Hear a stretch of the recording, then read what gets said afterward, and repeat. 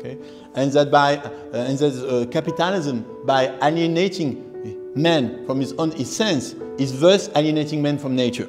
Within this imagined kind of civilizational continuity, and it's rooted in language and ethnicity and blood and all of and it's this profoundly culturalist discourse, and it's a very interesting discourse, because what he says is that with the development of civilization, humans start to domesticate nature, but by domesticating nature, human also start to domesticate himself, and so to alienate himself from its nature.